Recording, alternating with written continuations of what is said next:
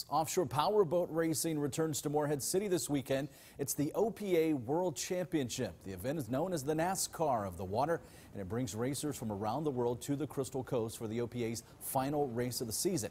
Teams will check in tomorrow. Racing starts Friday.